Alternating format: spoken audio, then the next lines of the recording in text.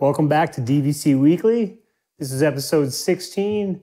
My name is Jason Erpelding. I'm the broker of Buy and Sell DVC. And this is Scott Ferrioli. I'm the owner of DVC-Rental.com and BuyandSellDVC.com. And today is June 2nd, 2021. So your 11th month window for booking at your home resort is going to be 5/2/22. And your 7th month window is going to be the new year, January 2nd, 2022. Happy New Year. Yes. So I just want to mention, as in the previous video, if you have a personal DVC experience or tips that you would like to share with our audience, please let us know. You can film a video, preferably like 4 to 7, 8 minutes in length. You can share your tips, whether you're a renter, whether you're a DVC owner, and you can say, hey, this is, we like to stay at this resort because it's easy to this park. This is how we travel. Maybe your 11-year-old son wants to share, his favorite DVC resort, park, water slide. You have a grandma out there that wants to share her tips on, packing the lunches to go to Magic Kingdom with all the grandkids. Whatever it is, we'd love to. And if you've worked with Buy and Sell DVC or DVC-Rental, even better. It's not a requirement. If you're interested, please email me at jason@buyandsellDVC.com. I'll send you an email with some tips or tricks on a video, and we'd love to have you, include you in the program. And I'm going to shoot it over to Scott. Scott is going to discuss the adventures that you can do at Universal Studios. Now, I just want to mention before he starts that I am someone that is severe motion sickness. So this is a place that is very intimidating to me with all of its rides, all of its upside down. So I just want to mention that before I turn it over to Scott. Yeah, this is not the right park for Jason. Universal Studios, fantastic park, just like Disney, probably geared more towards adults, teenagers, or I have a 10-year-old who's a big thrill junkie, loves the coasters. He loves it there too, but the majority of the park is roller coasters and simulator rides. There's very little amounts of stuff to do for children. So if you've got a young family, Universal probably is not the way to go. But in coaster rides, they've got the new Velocicoaster, which is the best coaster on Disney or Universal property. Fantastically done. I think it opens in 8 days. It opens in 8 days, so you better go get in line right now if you want to be the first ones to ride the ride. But lots of great rides. Spider-Man, Hulk, Jurassic Park Adventure, Escape from Gringotts. They've got both Islands Adventure and Universal Studios have Harry Potter sections in them. Both are really, really well done. Escape from Gringotts is on Universal side. We did not like Forbidden Journey. Forbidden Journey is one of the only rides to make my whole family not sick. Nobody ever got sick. But when your thrill junkie 10-year-old who loves coasters gets off the ride and says, can we please never go on that again? And you're like, nope, never gonna do that again. It was just a little much. It's a simulator ride. It's got you on like an arm and it moves the car up and down and kind of flips you all over. And it was enough to make everybody have to sit down for about 15 minutes before we could do anything else. And I think maybe, I can't even recall, maybe we were able to do another ride after that. We may have just gone home. I don't remember. But it was enough that we did not like the ride at all. But lots of stuff, the Mummy Coaster, a couple simulators, like I mentioned, Spider-Man, same with Transformers, very similar.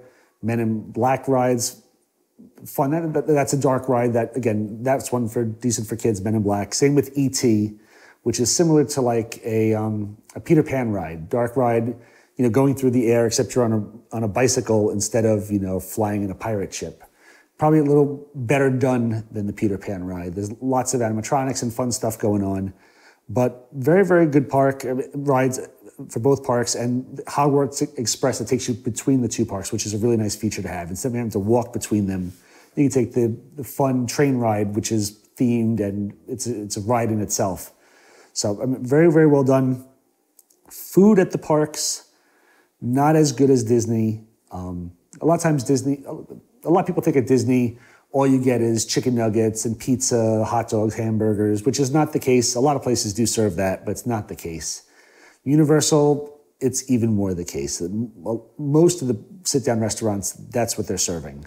There are others, not every single place only has that, but there's a lot less food options inside the park, personally. I've eaten much more on Disney property. I find the food to be a lot better. There's still a lot of great snacks at Universal, and they're less expensive, which is really nice. Or also, truthfully, if it was up to me and I wanted to eat at one of the parks, one of the great things about Universal is that the parks are right next to each other, and you have to walk through City Walk to get to them. So they're all connected right there, which is really nice, kind of like in Disneyland in California. You've got both parks there, and you've got downtown Disney.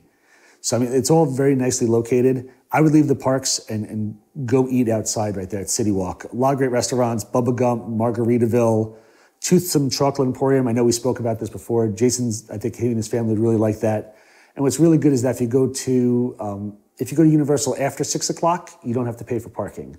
So if you're going just to go for dinner, you don't want to pay $25 to park to go to dinner. So after 6 o'clock, you can head there. Any of the restaurants, it's going to be all open for you. Fun stuff to walk around and check out too. So it might be good for your family just to go there. Go to Voodoo Donuts, really good donut shop there. But I liked Everglazed at Disney Springs a little bit better. Also a little more expensive, but Voodoo Donuts is fun too. But lots of really cool stuff at Universal.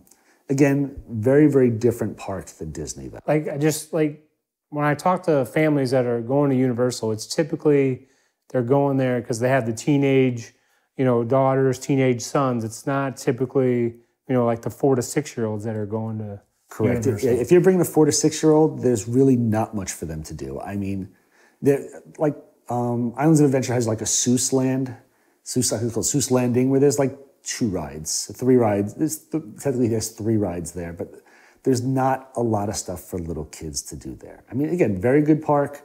I have a friend who has, one day she could be watching this. If you are, hi, Kimmy. I know she loves Universal, and she has a bunch of little kids, and she used to bring them all the time. I know they used to have great character interaction with the kids, especially in Seuss Land. They got the Grinch, and they've got like all their all like the Dr. Seuss characters, the Cat in the Hat and stuff.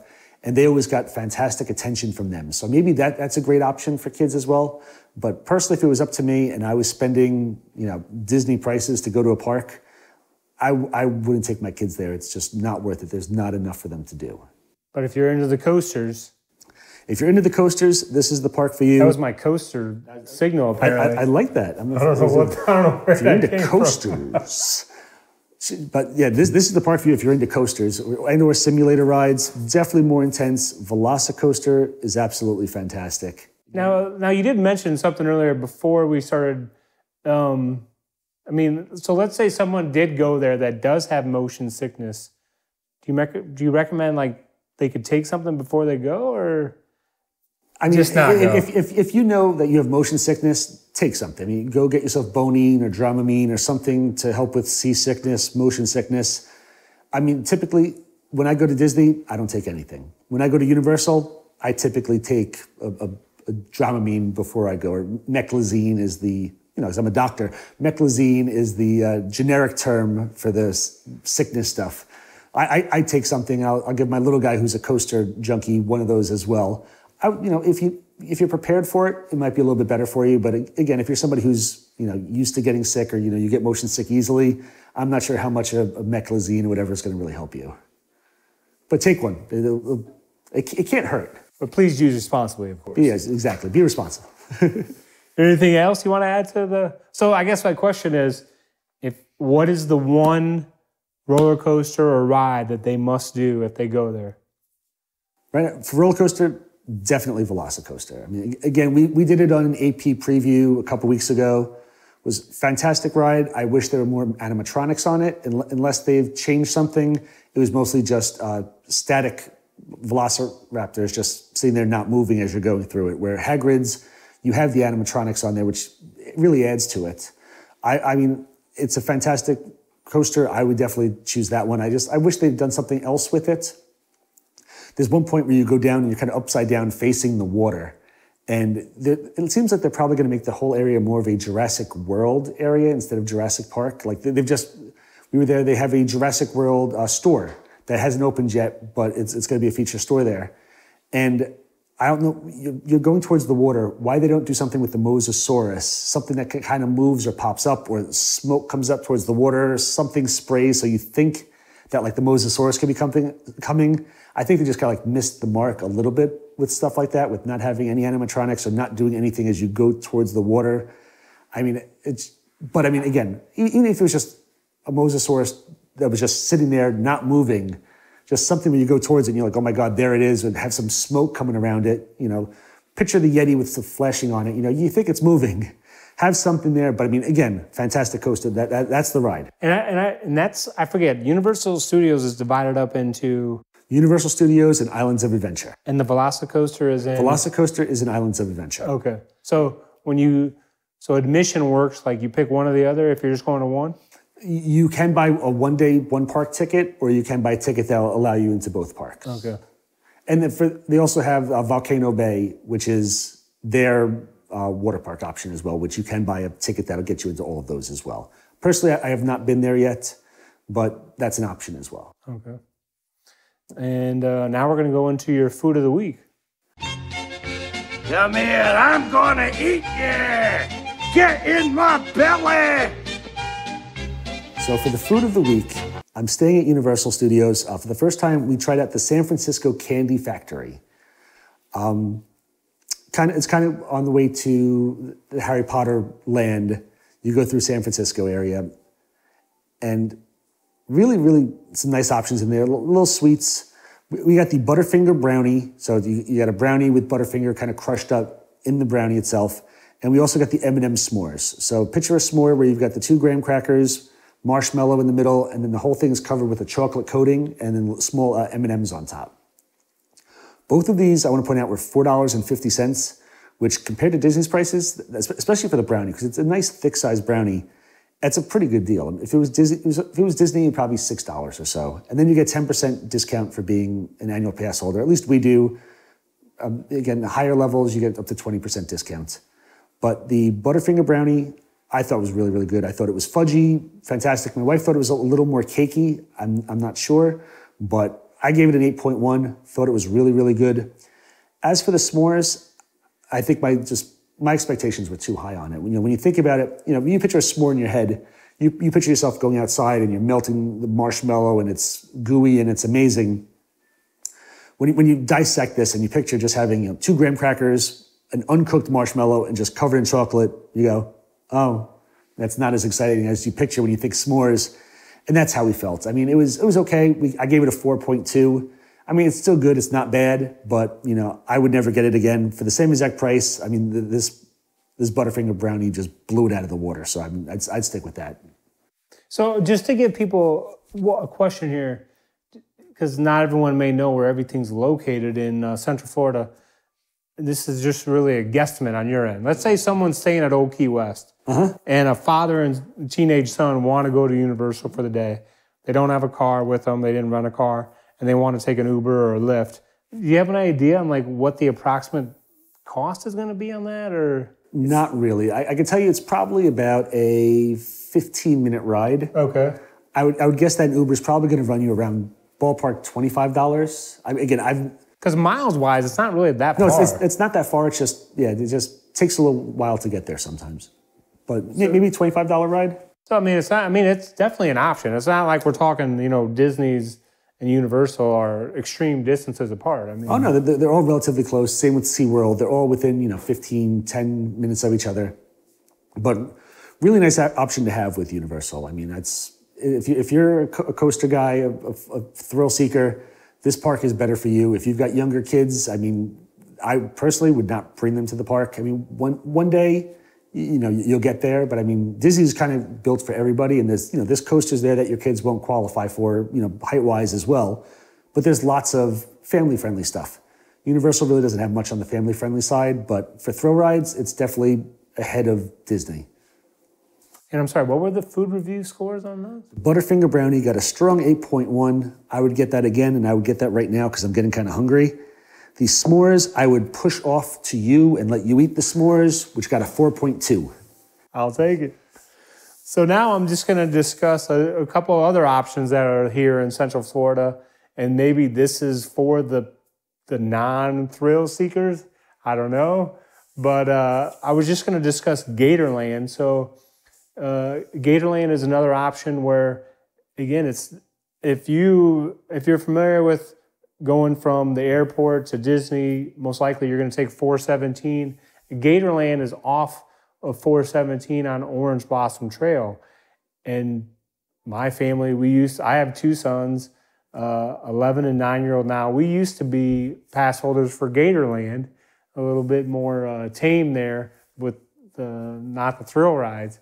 I hope you're on point with Gatorland, because we got our buddy Chris Malik from WDW Review. He's a huge Gatorland fan, so if you see anything wrong, he's going to be yelling at the screen right now. Oh, so really? I hope you're good to go with Gatorland, because I've never been there. I want to go sometime, but I've never been to Gatorland. So bring it. So just, to give you an idea, it's not it's definitely not the size of any of the Disney parks or the Universal parks.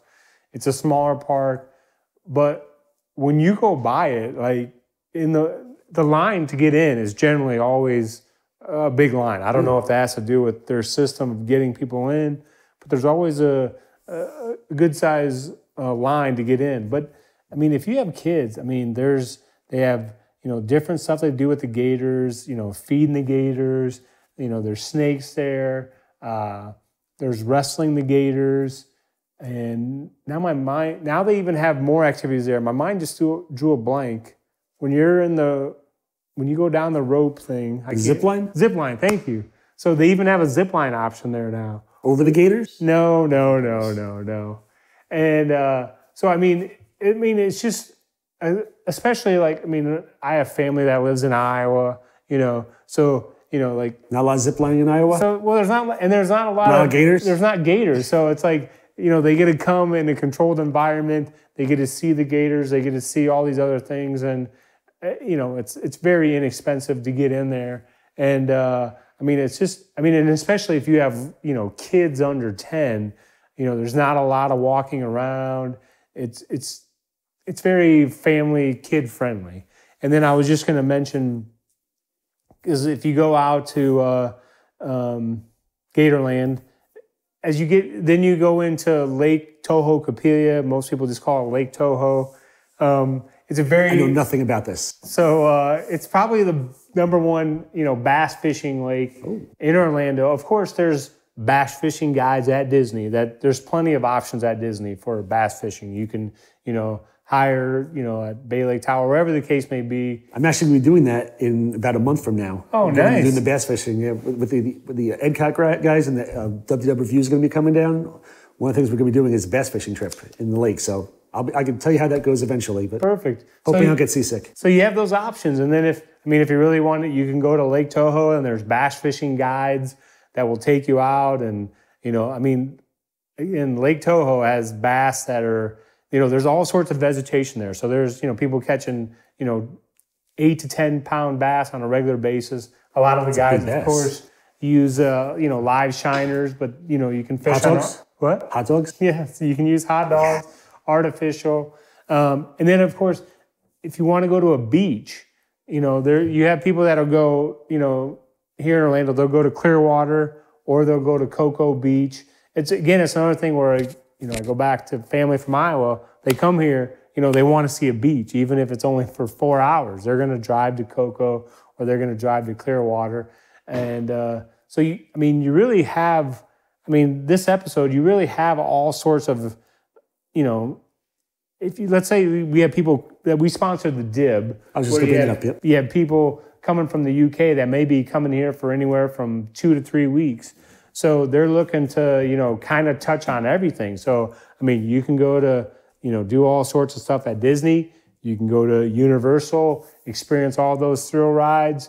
You have a family with little kids. You can go to Gatorland. You can go bass fishing. You can go to the beach. I haven't done these things. Have you done any of the airboat rides? So my wife has. Okay. And I've been on Lake Toho. So with the airboat rides, a couple of things. Number one, they're extremely loud. But they do give you the ear coverings. But you're gonna see gators. There's gators everywhere in Florida, of course. but it's in a controlled environment. Watch out for gators. But I personally have not been on the airboat ride, but yes, I was going to mention that. So again, at Lake Toho, that's another place where you can do airboat rides, and again, you can do that with kids. 2 years. I mean, they're going to wear a life vest and everything, and you have the ear protection. But you're going to experience, something that, I mean, it's like, if you want to call it real Florida, whatever the case may be. It's going to be, you're going to see nature, and I need to expand a little bit. I've been living here for coming up on 5 years. The only beach I've gone to is Vero Beach. I haven't done Gatorland. I haven't done airboat rides. I haven't gone fishing since I've been down here. I haven't gone to a regular beach besides Vero. I mean, there's a lot of stuff I can do. But it sounds like you're busy with your the roller coaster junkie. Yeah, the roller coaster junkie just wants to do coasters. He won't let me go anywywhere else. I did take him mini golfing the other day. He loves mini golf too, so let's go mini golfing. But I mean, yeah, there's a lot of, as Jason pointed out, there's a lot of stuff to do here. It's not just Disney. I mean, that's the focus that everything kind of, everything revolves around Disney. But then you've got Universal, your SeaWorld, your bigger stuff. And then after that, there's a lot of other stuff. Like you mentioned, like if you're coming down here for a couple of weeks, you're overseas, you're going to be here. There's a lot of fun stuff to do that, we haven't even really touched on that you need to look into though. And I need to personally look into it as well. I mean, again, it's all about making memories. If you're like in the last episode, we talked about the ale house. So like if you're worried, if your husband's worried that he's going to miss the Ravens game, and then you have your teenage son, your husband and your teenage son, they can go to Universal Studios, ride the Velocicoaster. They can go to Lake Toho, catch a bass. They can catch a bass on Disney. I mean, there's like a lot of times people say, we've been to Magic Kingdom, we've done this. There's a whole range of activities that you can do in, a relatively small area of space here. So I need to branch out. I say this in all honesty, I really do, because I barely go 15 miles out of the circumference of my house. I barely go anywhere. It's mostly just, sitting, we're sitting here working and getting food, going to Disney or Universal, or haven't gone to SeaWorld in a little while, but I mean, we barely get out. And I was going, I really need to take advantage of some of this. I got to go do an airboat ride. I definitely got to do Gatorland. So that seems like a lot of fun, and we got to do that. So we hope you enjoyed this episode. And again, if you want to share any personal experiences, please email me, jason@buyandselldvc.com. I'll send you some further details on some tips or tricks that you can do when you shoot the video. We appreciate you watching. Be sure to like, subscribe, share it with others. We appreciate it. All I can think of is that right now, I know people are watching this. I know my buddy Jeremy Murray is watching this. He's a big fisherman. He said I have to come up visit him. I think he's got some crazy bass fishing right by his house. Malik's yelling at us about Gatorland. So, Jeremy, Chris, anybody wants to send a video about Gatorland or send a video about the fishing by you or send a video of anything, hit up Jason. We'll gladly include you guys. And we appreciate all of you. And thank you very much for watching. Thank you.